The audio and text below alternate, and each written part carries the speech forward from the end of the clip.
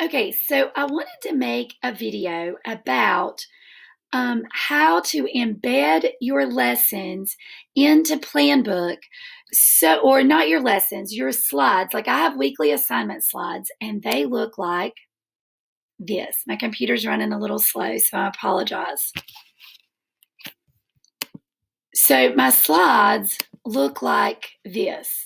And I wanted to embed this into my plan book so that when I change this every week, it can update without me having to physically go into plan book every week and load it in there. So you can see, like, I've already started linking things for next week. Like this is 824. The one here was 817. So I just pushed this one up to the top. So now it will be the first one displayed. And when I embed it, that change will already happen. I won't have to go in there and change that, which is like life altering. So all you have to do is you go here, go to publish to the web, go to embed, and I just told it didn't give me an option not to rotate the slides, but I just said every minute. That way, if somebody's looking at my plan book, they have a whole minute before it actually starts going to the next one.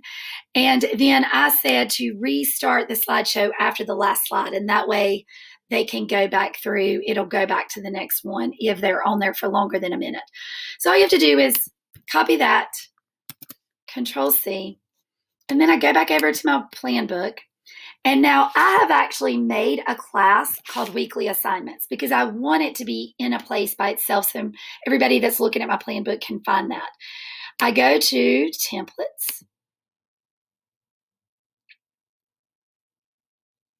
And then I just want to add a template. And then I go right here, and you can put it wherever. I'm just going to leave it in lessons because it didn't matter to me. And I'm just going to title it Weekly Assignments Slides. I'll just call it Weekly Assignment Slides. And I'm actually going to put all of my slides in this one thing. Now, here's the only thing about it, and you'll see this in just a second. It makes them huge, ginormous. But for me, I don't care. It's fine. I'll figure it out if I can change it. But you're going to go right here to Insert, Edit Media.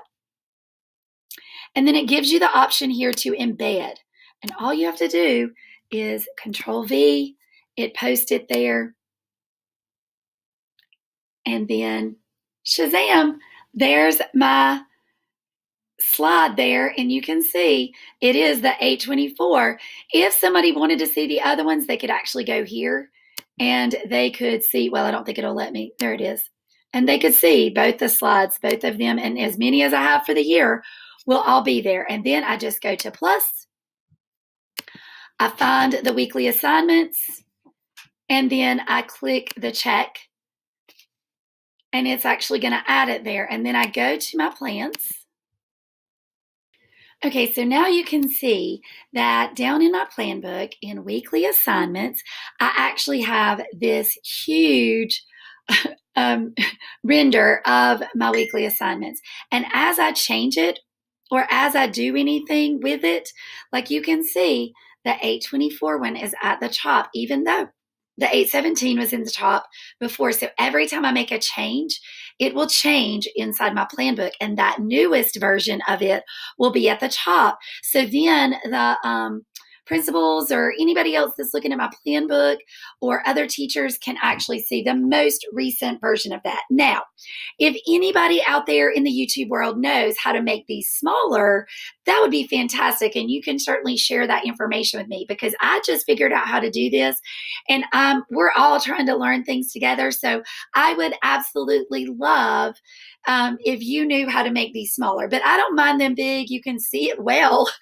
You can tell what it is. And then I'll just go and embed each one of them in that, and then it'll be there forever, and I won't have to touch that part anymore and just change my slides and it'll be there. I hope that you enjoyed this video. I hope it was helpful. I know it was short, sweet, and to the point, but sometimes that's all you need. Please subscribe, like, share, comment on my channel, Edutakeables, Crystal Stevens. I would love to help you out. I would love to connect with you and collaborate with you on any of your virtual education needs. Thank you and have a great day.